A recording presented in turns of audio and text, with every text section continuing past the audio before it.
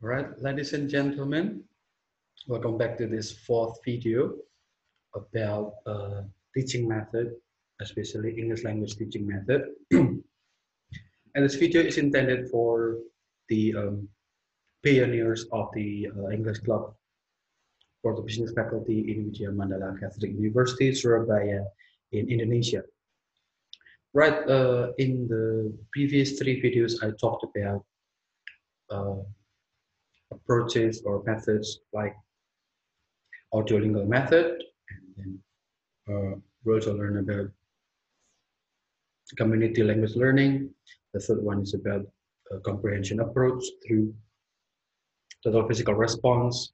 And on this fourth position, in this video, I would like to explain to you about the method called Suggestopedia. Suggestopedia is like a coinage between the word suggestion and the encyclopedia. How does it relate to the language learning? Well, Suggestopedia deals a lot with the keyword suggestion. Suggestion. So your brain or the student's brains are suggested to be able to be successful in learning, and the students are suggested not to feel anxious, not to feel there is any barrier between them and the success that they are to achieve, right? I'm going to share screen the documents that I'm talking about, which is the Suggestopedia, the same document written by Dr. Diane uh, Larsen-Freeman. Suggestopedia. There are four characteristics or features mentioned here. The first one is learning is facilitated in a pleasant, comfortable environment. So as you can see, the last three um, methods, including this one, deals a lot with comfortable environment, like in a comfortable learning environment. So in a fun learning environment where the minimum of stress or pressure is minimized. And feature number two is the more confident the students feel, the better they will learn. This is a strong emphasis on this method, that the more confident the students feel, the better they will learn. So I also give these tips to Sam, one of the tutors, that in order to be successful, you have to have a good uh, attitude, a state of mind, that you need to be confident that you are going to achieve the purpose, that you are very good, and you're just you just deserve to achieve the best achievements that you can get in that sense. So confidence is the key in the Suggestopedia. If you are confident enough that you can achieve it, you will achieve it. Number three, communication takes place on two planes, on two mediums. When there's a unity between them, learning is enhanced. Two planes, what are they? What is meant by planes? We will discuss it later on. Suggestopedia, the first lesson that we see on the tape, on the video that Dr. Diane Larsen-Freeman is going to show us after this, was developed by Georgi Lozanov, who believes that in order to learn, to achieve success in learning, we need to set aside the psychological barriers to learning. So any barriers, any hindrance that say that you will not be able to learn or master English should be eliminated, should be minimized, if possible eliminated. We fear that we will be unable to perform, and that thought will limit our ability to learn. So I meet lots of students who said that, I'm sorry, sir, I couldn't speak English because I couldn't, or I disliked English. You cannot say that. If you want to uh, master something, you need to like it. You need to enjoy the process. And you need to, in order to achieve something, you need to give effort. And I think you cannot give your best effort if you hate that thing, Am I right? So one result is that we do not use the full mental powers that we have. So as I said, we will not use full mental powers. We will not give our best efforts in that sense because we limit ourselves. I dislike it. I will not be able to achieve it. That's nonsense. You need to put it away, okay?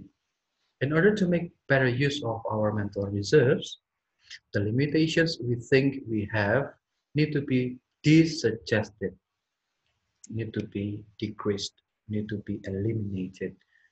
Meanwhile, the confidence level needs to be increased, motivating statements need to be developed. So that's the difference between joining a community full of positive people and joining a community that's full of negative people. If you join a community with positive people, you will unconsciously or subconsciously, you will build up your positive energy and you will achieve things that you want, basically.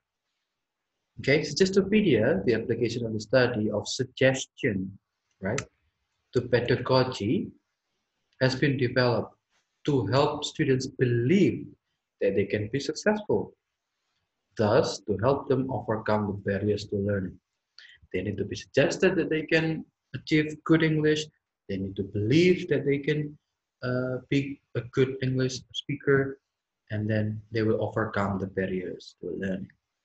Now, as you have uh, known that you're going to see the video later on, so after my video, you're going to watch the teaching demonstration intended by the book. So I'm going to give you the link, of course, to the YouTube video posted.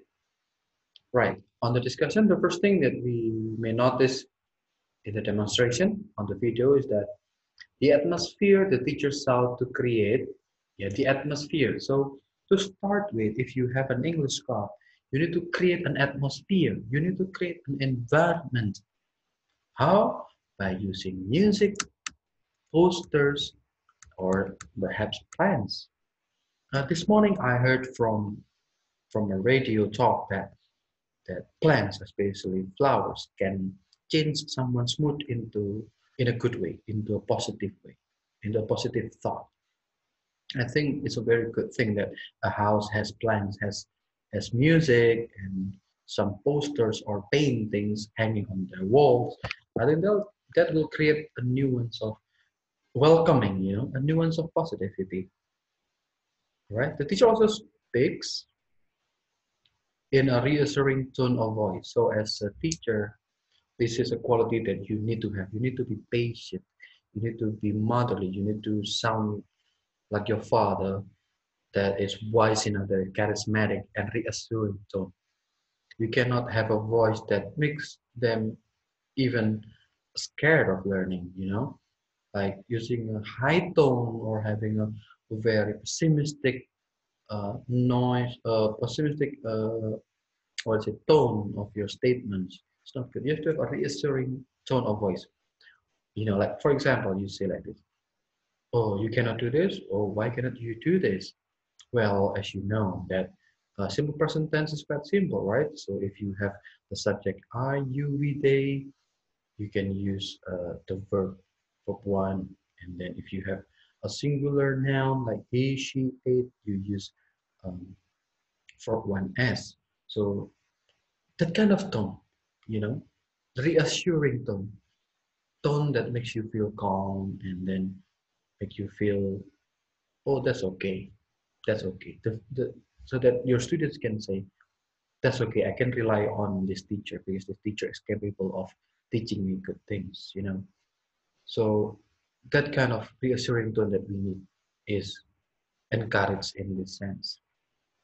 Suggesting implicitly that learning the target language will be relaxing and enjoyable, not only dynamic and exciting in a powerful way, but also relaxing and enjoyable in some occasions, of course. The more confident the students feel, the better they will learn.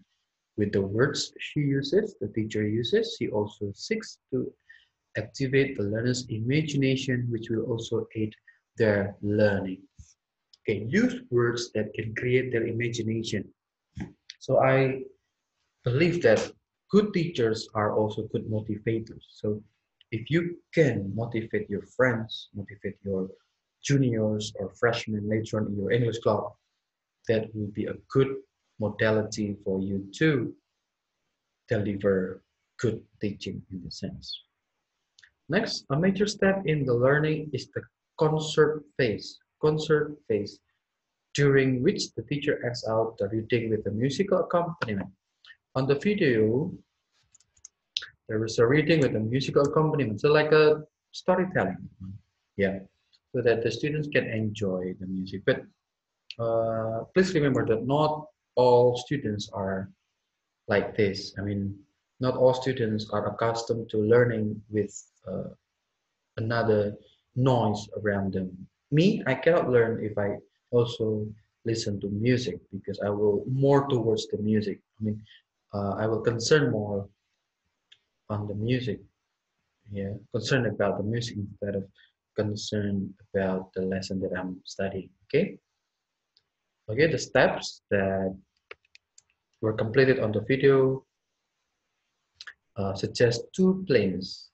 The linguistic message on the one side, the narrative is encoded. So encoded is delivered, encoded and decoded. I think the communication, I think that's quite simple. You decode a message, you encode a message, that's different. Okay, that's different. If you decode, there's a code and you read it, you decode it. If you encode the message that you want to deliver, you convey it through your speech, through your writing. It means you encode, you do the encoding. On the other factors which complement the linguistic message, the teacher's actions and the music. So the planes are the linguistic message and the enjoyable environment. I think, in my opinion, the posters, the lighting, the decoration needs to be adjusted in the sense that uh, it's another plane that can help the linguistic message to be delivered. When there's a unity between the two planes, learning is enhanced. Well, it's like learning English in a library and learning English in a marketplace, noisy place and a quiet place that supports learning. Of course, they are different. Okay. A pseudo-passive state, such as the state one experiences when listening to a concert, is ideal for overcoming psychological barriers and for taking advantage of learning potential. It says here that if someone goes uh, listening to a concert, goes to a musical concert, for example, I mean, I believe that there is a minimum psychological barriers there because you focus on being happy, you enjoy the music, you dance with the music, you dance with the people around you, you know and that kind of vibe that helps learning is encouraged in this Suggestopedia method.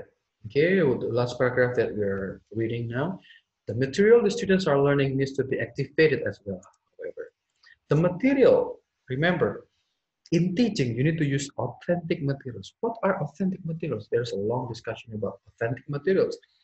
Authentic materials is the materials that are intended to achieve the objectives. If the objective is to make your friends or members of your club to to be able to listen to announcements well, so the materials for listening should be announcements or report, or if you want to improve in a general sense, you can give them materials like radio, for example, radio or audio from podcasts, for example, that is not made uh, in a different setting, you know. So basically, the material should be suggested with the actual use of the language or the actual objectives of the learning.